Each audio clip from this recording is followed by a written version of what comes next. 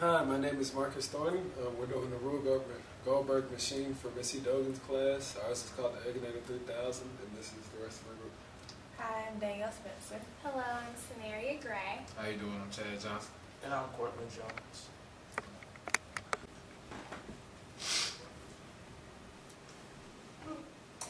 Alright. Our project was basically to create a Rube Goldberg machine, which is basically to create a complex process to create a simple task, including all 6 simple machines, which are a pulley, a screw, a lever, an inclined plane, a wedge, and a wheel and axle. Okay, and what are you trying to do ultimately? What's your task? Our ultimate goal is to crack an egg. Okay. Alright, the first part of the machine is we pour BBs into the funnel, which goes through tubing, which is acting as a screw. And then it drops down into the container, which sinks down.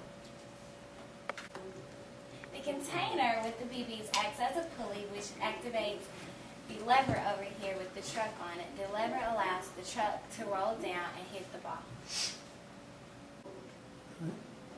Okay, so as the toy truck goes down the lever converted into an inclined plane, it will hit the ball, which will go down the hole, roll down the first inclined plane, which will hit the second ball. Both balls will go down this hole and roll down the second inclined plane into the plastic cup / container. Lastly, after the balls have fallen into the container sinks, which activate the pulley, in which lifts the cup. Inside the cup, there is a ball in which rolls down. Egg.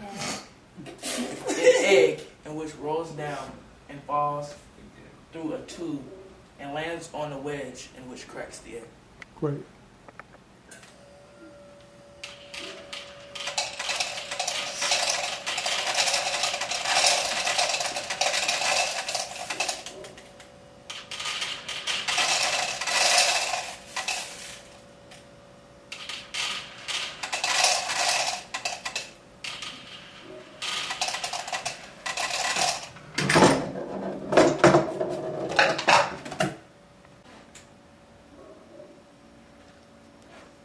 The Egginator 3000.